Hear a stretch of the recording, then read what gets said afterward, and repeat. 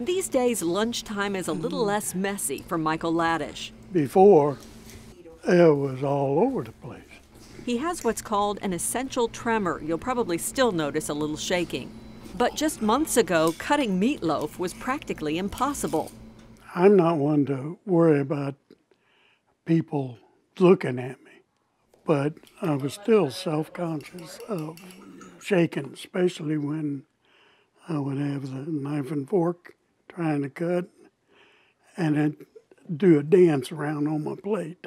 That's when Michael met the neurologists at University of Missouri Healthcare. During a procedure called deep brain stimulation, or DBS, thin wires were placed in his brain. They deliver electrical signals powered by a pulse generator implanted in the chest. We sort of interrupt a circuit that has gone wrong, and that improves the symptoms in essential tremor. Dr. Junaid Siddiqui uses a remote to control the voltage Michael receives, testing different levels. Does this seem better than the others? By having Michael draw spirals, he can immediately see when the shake improves. The instantaneous improvement in symptoms in front of your eyes, I think that's like magical.